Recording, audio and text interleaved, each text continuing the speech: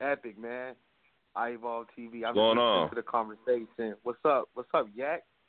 What's the deal? What's up? Yo, man. So I'm listening to the conversation, and it's fucking hilarious, bro. Because I know this is how like 95% of battle rappers be like thinking, like just scheming shit, like, yo, Epyk is doing this and Epyk is doing that. Like, can everybody just like take a breath one time? You know what I'm saying, for the West Coast, like. I booked dude, and I know, like, first of all, I didn't know all the history behind everything that's happened with Cat before I booked Cat. You know what I'm saying? I knew a few things, but I didn't know everything. And so, let's get that out the way. You know what I'm saying? I just personally wanted to give dude a chance to, like, address everything, because obviously, like, the majority of the battle rap community has like a problem with dude. So I mean, I don't know Cat. He's not like a homie of mine. I'm not like entertaining dude. I'm just seeing it as like a human being, bro. Like, just fucking up. Nah, look, Epyk, you already know. You already know what he been a part of. He was niggas from the Beams was fucking with him and everything. Like, bro, he ain't showed up to no battles, bro. Period. He showed up to two battles. Epyk. If that, two battles I think, and they showed up to 7, bro. After that, and got booked everywhere. That's all I was just telling you on my behalf. You know, I already told me what I told you, bro. He ain't just showed up to nothing. Nigga, the Beams need to stop fucking with that nigga. Like, hey, Epyk. Hey, Epyk. This is Capital Dime, man. What's up, my G? Look, I understand what you're saying. I have the same problem with this certain battle rapper down here. These niggas keep on booking this nigga, right? And he no-shows every fucking battle. Right. This year, he's no-show 4 battles. Okay? Right. These type of niggas right here that no-shows like this, man, you really have to be on. You really, as a league owner, for real, you have to be real in depth of what these niggas are doing out here. Because niggas really not going to waste their time to want to see this battle. I bet you if he even shows up, I don't even know. Because on this last event I just hosted, this nigga is a no-show, right? The league owner said, I've already talked to him. He's going to be there.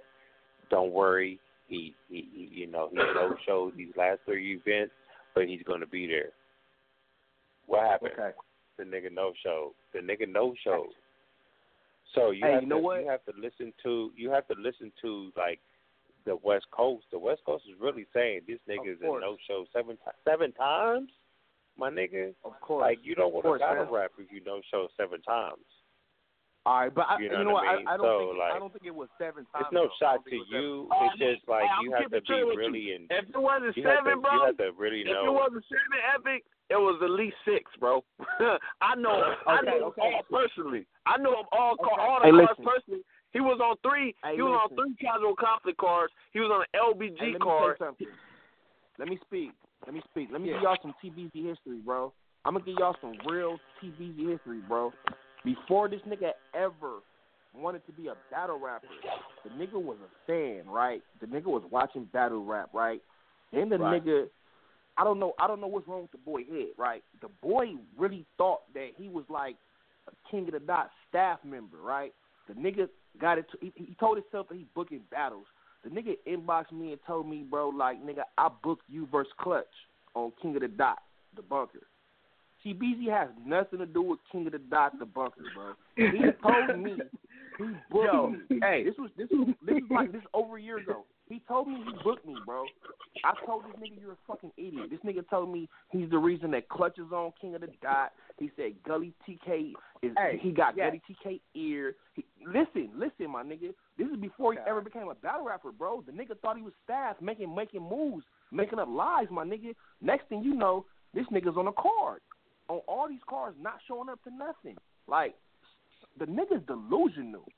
something is really wrong with his head. And for you niggas keep enabling this nigga, it just looks bad on the fucking coast, bro. Stop enabling this nigga. He's not gonna fucking show up in rap. He's not a rapper.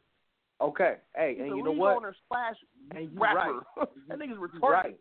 You right, my G. But let me say this, dog. Let me make a few points. This is the last battle on the flyer, dog. The lowest battle on the card. And this is the battle getting talked about right now. This is the battle getting talked about right now. No, I'm not paying, dude. But I'm saying, like, look, like, there's certain things that, you know, a fan or a battle rapper or whatever, dog, that they don't know that a promoter would know. You know what I'm saying? Like somebody who books events, like, you know what I'm saying? Like somebody who consistently books events and knows how to connect the dots in certain places and knows how to bring people out. It's like, it's a different science, bro. You know what I'm saying? I mean, it's not no rocket science, you know what I'm saying? But it's like, there's just certain things that you learn along the way. This is the lowest battle on the card. I just dropped the shit tonight, and there's many conversations going on about this fucking battle, which is the lowest battle on the card. So regardless of, like, okay. No, it's not necessarily about the battle. It's about so it's a promo tactic. Nah, no show. Yeah, definitely. And you know what? You know what? Saying is if he no promo show, tactic. Hold on. One at a time. Hey, one at a time. One at a time. Yeah. It's definitely a promo tactic, but it's also like me knowing that. Hold on, let him go. Like I'm a fan, bro. I'm a person before I'm a battle rapper, before I'm a promoter. Like I know that this fool may be delusional, maybe, but like look how many battle rappers are. All battle rappers are fucking delusional, bro. Everybody, there's something. I guarantee show you. The battles.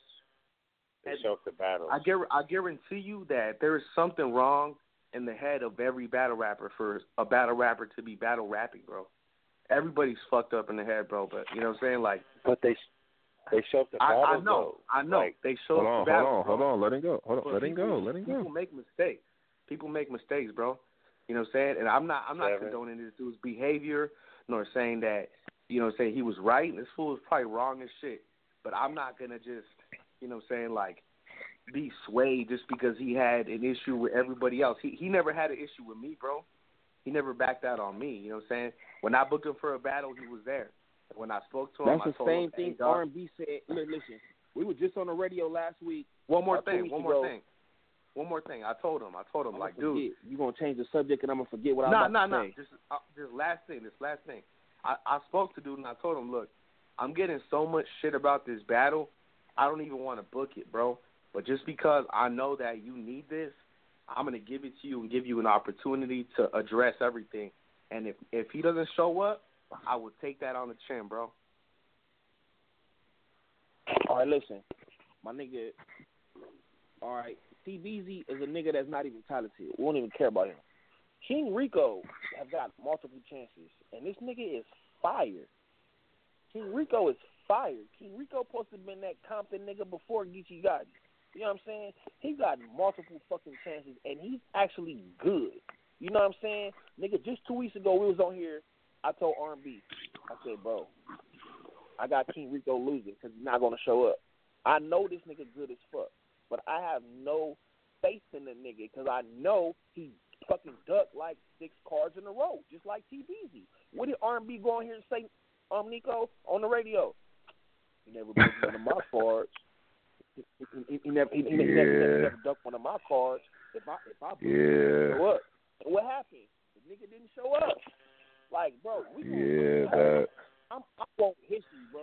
If I see a nigga duck 5, 6 cards in a row, I have no faith in that nigga. I don't give a fuck how long I've been knowing you as a league owner. I don't give a fuck if you my brother and you tell me I know he's coming. I don't give a fuck. That nigga ain't coming. Now, hold on. Let me say this. Let me say this. Let me say this real quick. Now, as far as I'm concerned, As far as I'm concerned, in my interactions, and I've been watching this West shit, nigga, since it was West, nigga. So I've been watching this shit since it was first birth, nigga. All y'all leagues, all you battle rappers, Epyk and R&B, got my utmost respect in the culture for being stand up, for doing work, and putting on in the culture. Now, I have a certain reservation about TeeBeezy being on a card because, as I said before, I made a vlog going in on that situation, and I told everybody, if y'all with me, stop booking these niggas and let's push a hard line on people who do this shit. And it's not even just people who don't show up physically. It's people who show up freestyling 3 rounds because they didn't want to prepare 3 rounds. It's people bitching about not getting paid. All that shit applies to me when I talk about no showing.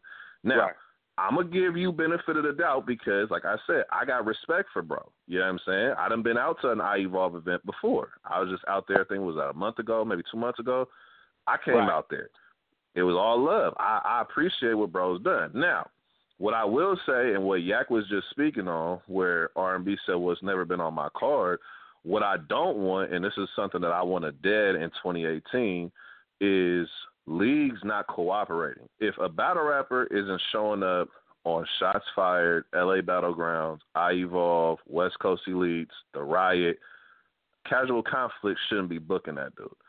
If it's Casual Conflicts and 4 other leagues, Shots Fired shouldn't be booking him. We need to have more cooperation and a standard for the Western Conference where we're not going to allow a battle rapper to be over our leagues. Now, I understand that there's shit behind the scenes. Niggas don't get along. Niggas don't like each other. Niggas don't give a fuck about each other's leagues. I get it. But at the same time, just as a region, we got to push a hard line where it's like, look, the region comes first. The West comes first before any of this shit. And if it's going to make the West look bad in any way, we dead in that shit. So I would like to see more league cooperation, not even just putting cards together, but just making it where, okay, who are the no-show niggas? Who are the niggas who don't prepare? Who are the niggas that don't perform? We need, you know what I'm saying? We need to have a list of these niggas, an entire, graph of these niggas and what they do, so when you book them, you know this is what you're booking.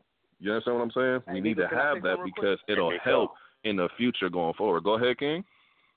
Yeah, I was gonna say if my phone cuts off for any reason, it's just because I don't know how many calling your service, it only gives me a certain amount of minutes for some reason. I don't know. I got to fix my plan, but for any reason I cut out. That's the reason. You know what I'm saying? But as far as what you're talking about, you know what?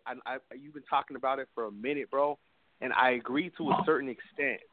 But then there's also another side of that could make it what's the word, tyrannical. You know what I'm saying? Make it in this day and age, bro, everybody is so quick to vilify somebody or to blacklist somebody.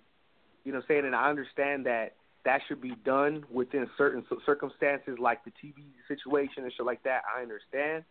But it's with that mentality, bro, it's not a safe mentality. Maybe it is to your, say, for instance, your closer circle, Nico, the people that, straight up support you 100% and you support them 100%, your close inner circle. That would be a safe mentality for you guys because you guys are building within your circle. But to somebody who like myself, I fuck with you, Nico, but I consider myself kind of out of the loop sometimes, out of the circle. You know what I'm saying?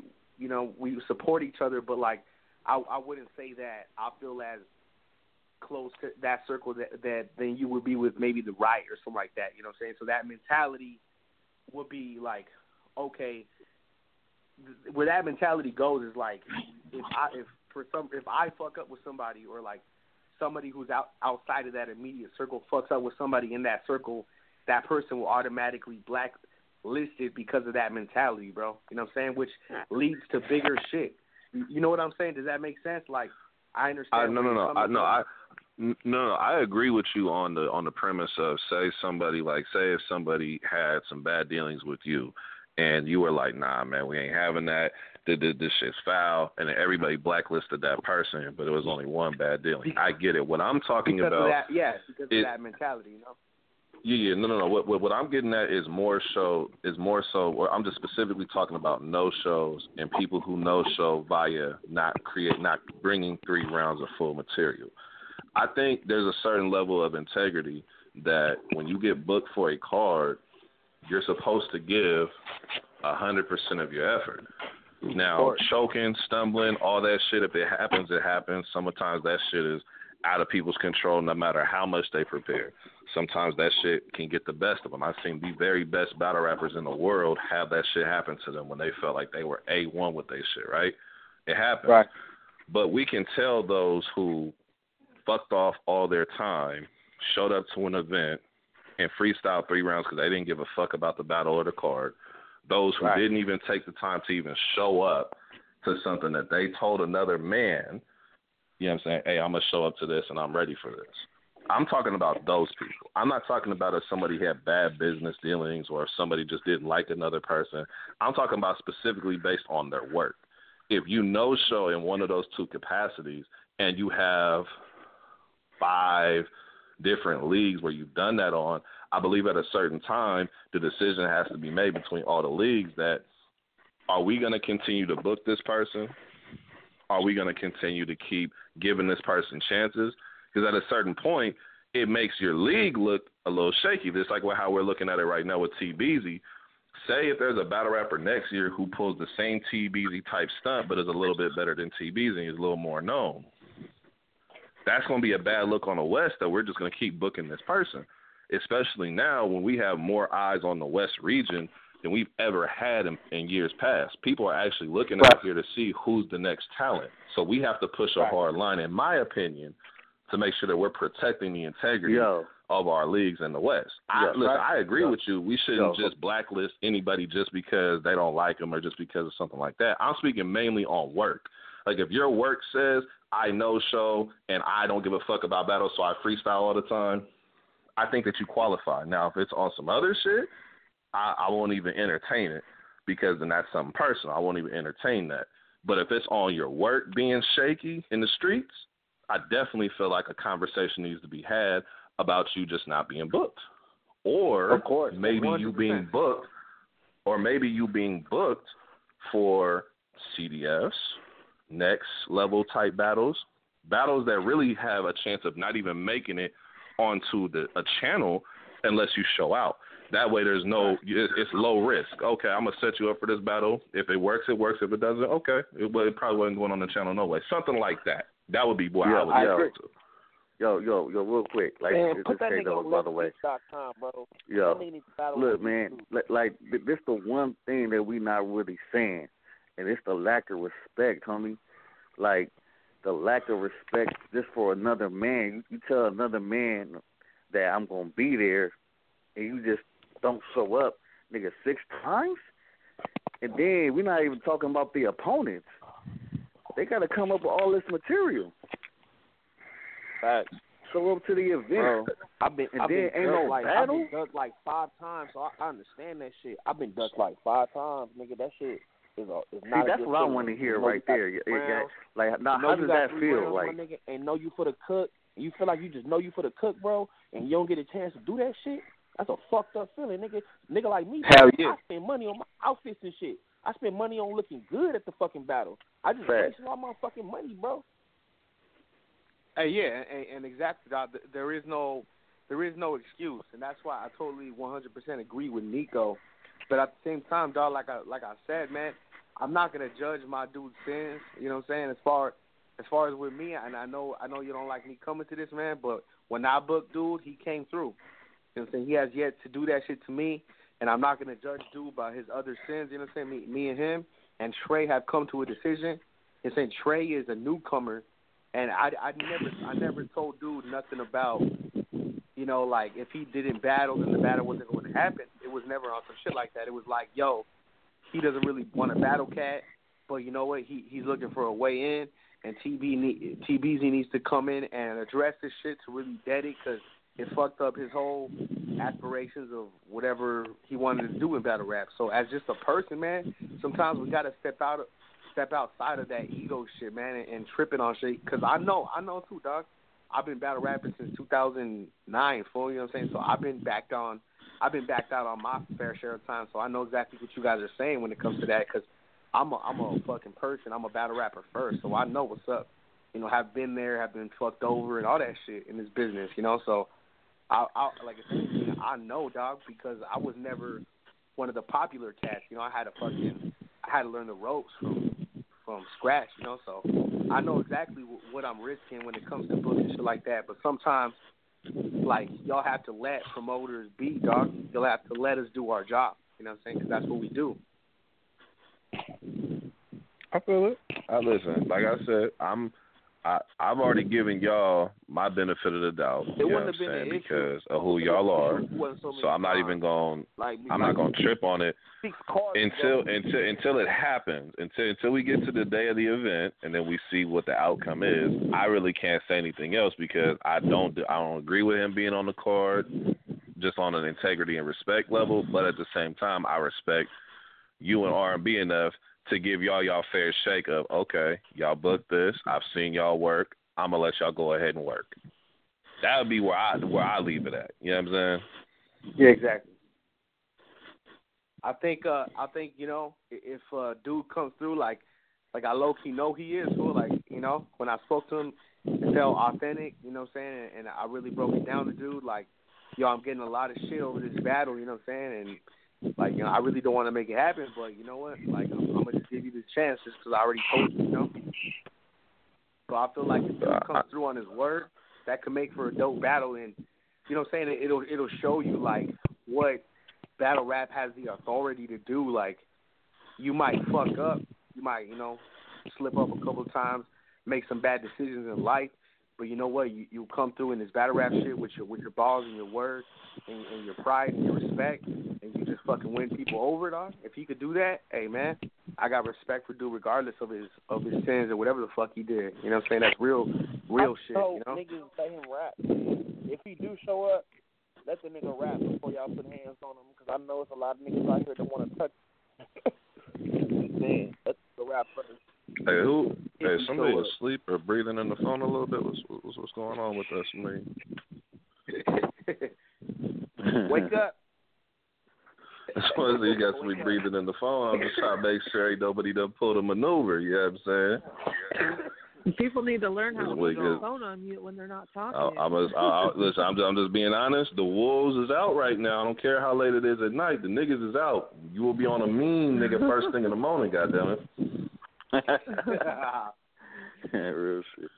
But not, hey, Epyk though, real shit though, bro. Because I bet you made the comment like about like the inner circle and all that. That's one of the reasons why, bro. I went out of my way to make sure I came out to your event, because like for me personally, just with this West shit, like if y'all notice this year, I haven't done anything outside of West. I haven't ventured out to nothing.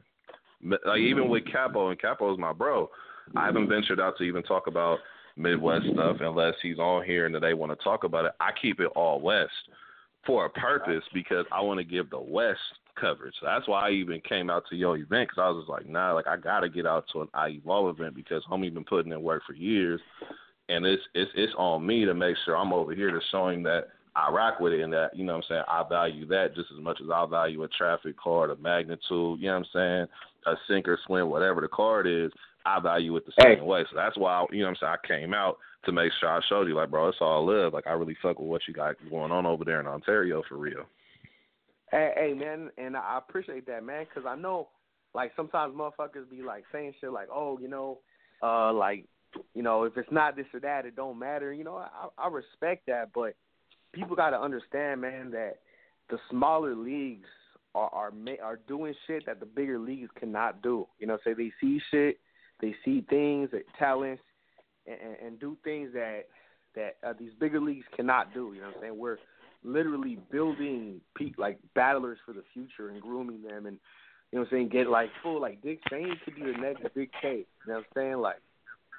Like we're getting these motherfuckers ready, dude. Like, you know what I'm saying? Like building motherfuckers from ground up, like finding new talent and like getting these cats ready. Like nobody even knew, like, they battled nothing. You know what I'm saying? Like, from scratch type shit, dog. So, it's like, you know, we weren't on that level, but we did something amazing, man. We have so much, like, talent that has come out of iEvolve, you know what I'm saying? Like, regardless of what people say about it, you know? No, that's a fact. No, that's definitely a fact, you know what I'm saying? Real quick, plugging in while we on this segment real quick. iEvolve dropped the Dick Cheney verse King Malcolm. You know what I'm saying? Check that battle out, one-round battle. Dope back and forth. People are sleeping on that battle, bro. You could see these dudes level up on cam, man.